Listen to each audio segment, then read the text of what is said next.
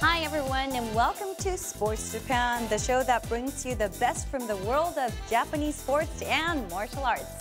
Let's see what's in store today. In focus, we feature Kendo. Guided by an expert, we delve deep into the roots of this modern form of swordsmanship. And in Frontrunners, we meet a former snowmobile champion.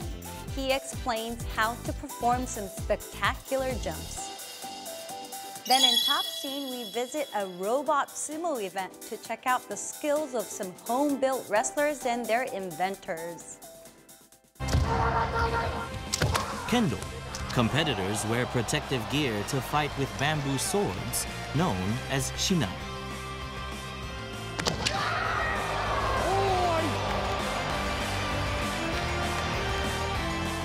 More than 2.6 million people around the world are involved with Kendo. Every 3 years, the World Championships draws competitors and spectators from across the globe.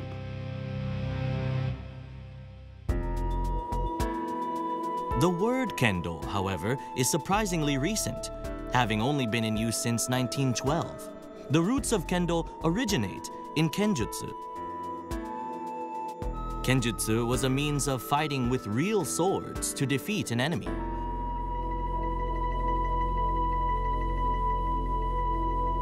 In the latter half of the 15th century, following a battle known as the O-Nin no Ran, Japan entered a period of instability known as the Warring States period. For more than 100 years, various military forces were engaged in conflict. During this time, there were many legendary swordsmen who are well known even today. One was Miyamoto Musashi. Musashi is the most renowned swordsman in Japanese history. He is said to have won more than 60 duels. In those days, success and influence were closely related to prowess in battle. The Warring States period was brought to an end by the shogun Tokugawa Ieyasu.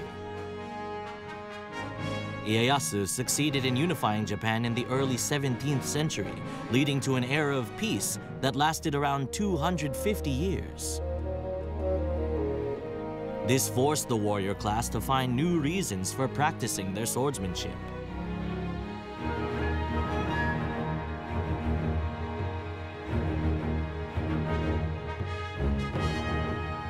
Alex Bennett, a martial arts expert, says that these changes led to the modernization of Kenjutsu. As samurai, as they were receiving stipends for their duties, one of their responsibilities was to always be practicing the martial arts so that they're ready if they're needed. First, you get certificates saying, yes, I'm practicing such and such martial arts, so you can show that to your boss and they say, oh, good, you're doing your job then. But on a personal level, it became a kind of a path for self-perfection. Yagyu Munenori was another celebrated swordsman who developed the philosophy of Katsuninken. His philosophy of self-development through swordsmanship had a huge impact, and Kenjutsu became an essential discipline. So back then, how did the warriors practice swordsmanship in details? Well, the traditional way of practicing swordsmanship was usually with either real swords or blunted swords, or wooden swords, and these were used to practice what are called kata. Kata are sort of like forms of prescribed movements. They're sort of like sequences of various techniques. Kata are defined exercises for defense and attack performed by two people. One strikes and the other receives. Kata represent the essence of movements which were developed for experience on the battlefield, and at one point, each Kenjutsu school had its own secret techniques. But from the mid-17th century onwards, kata-based training gradually began to change. A lot of these new schools were creating kata that have never been actually used before, and like a whole lot of acrobats jumping around with swords, making funny noises. Well, if we just keep doing kata all the time, then Kenjutsu is just going to go crazy.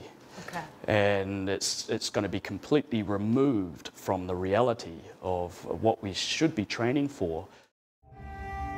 Due to these concerns, Kenjutsu schools started to focus on more realistic forms of practice, and this required modifications to their equipment.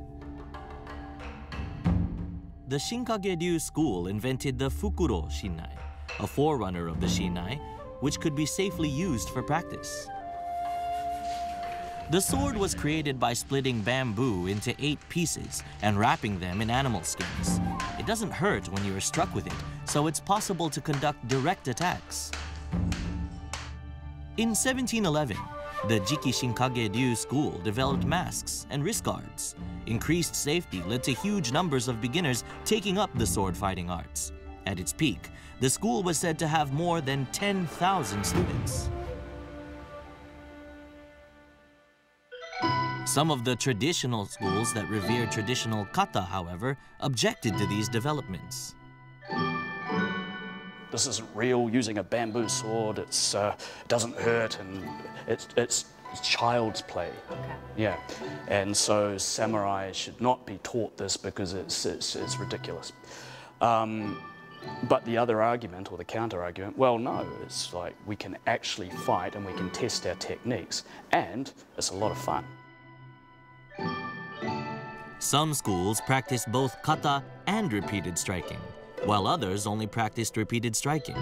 That's why various different styles of Kenjutsu emerged. So by the 1800s, some estimates say that there were over 700 different traditions. Let's take a look at how one of these Kenjutsu styles was practiced. We took our camera crew to visit the Tennen Dishin-ryu, which has a history of over 200 years. Tennen Dishin-ryu training uses a bamboo sword for one-on-one combat and a wooden sword for practicing kata. The kata also include throwing and joint immobilization techniques.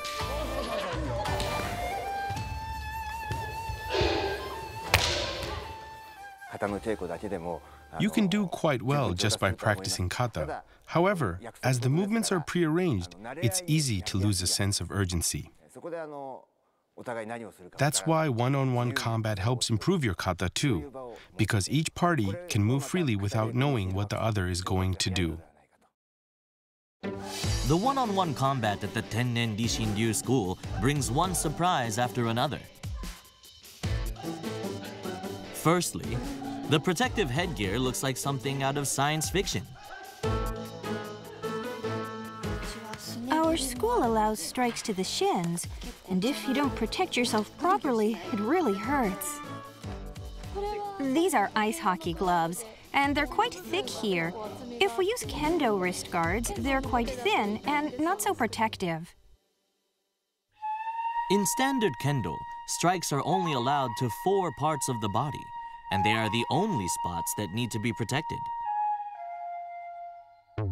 Tennen Dishin-ryu allows strikes to any part of the body. Therefore, the combatants require complete protection. Takatori sensei decided to combine an American football helmet with cut tires to achieve maximum padding. There are no particular rules other than you have to keep fighting until one party admits defeat. You are allowed to attack your opponent with just your legs, and it's even acceptable to give them a good kick. If the fight develops into close quarters grappling, competitors can opt for throwing and joint immobilization techniques.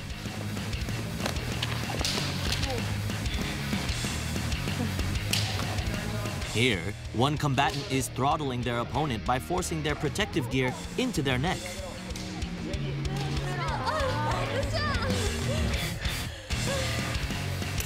Tennen Dishin-ryu is practiced in this way to confirm whether techniques developed through kata can be applied in actual combat.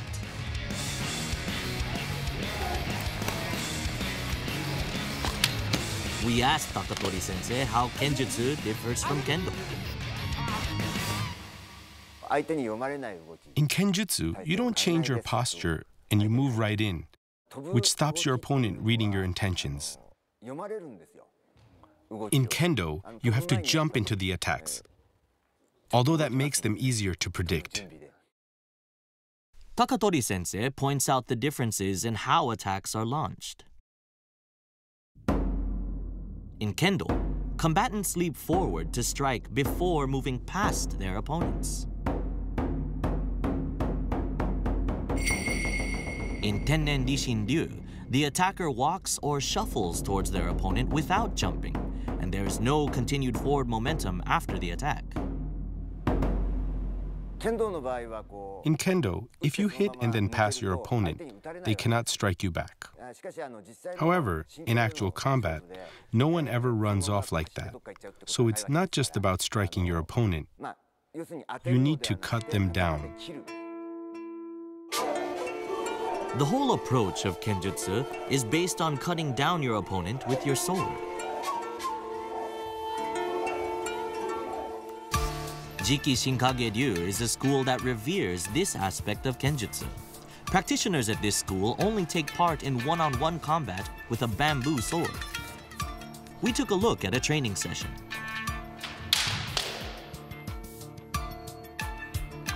The competitors stare each other down and take time to move in to attack. All of the strikes seem to be aimed at the opponent's wrist guards. The school also adopts a unique stance. Arms are kept extended, with the center of gravity held slightly back. A comparison with Kendo shows a clear difference in the height of the arms and the body position. We asked Hiromitsu Akiyoshi, the 17th leader of the school, about the significance of this unique stance. You extend your arms. This prevents them from getting too close as the opponent comes forward. It's a threat. You shuffle your back foot and gradually get it closer. When the opponent moves, you strike. Then you wait for them. When fighting with swords, the closer you are to your opponent, the easier it is to cut them. But there's a risk of cutting yourself, too.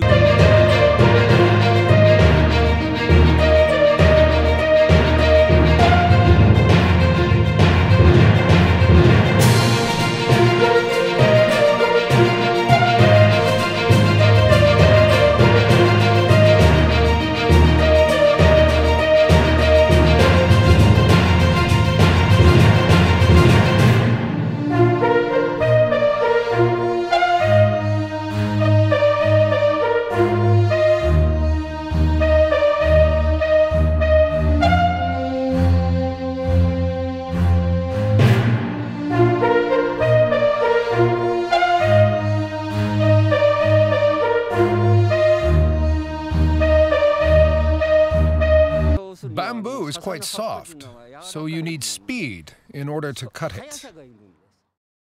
The main objective of cutting bamboo is to learn to wield the sword at the correct angle. This is known as hasuji. Hasuji refers to the ideal angle and the trajectory of the blade.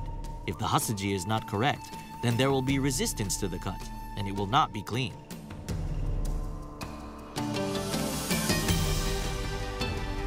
To develop the correct technique, students begin by cutting bamboo grass leaves. Then they move on to branches. The next step is thin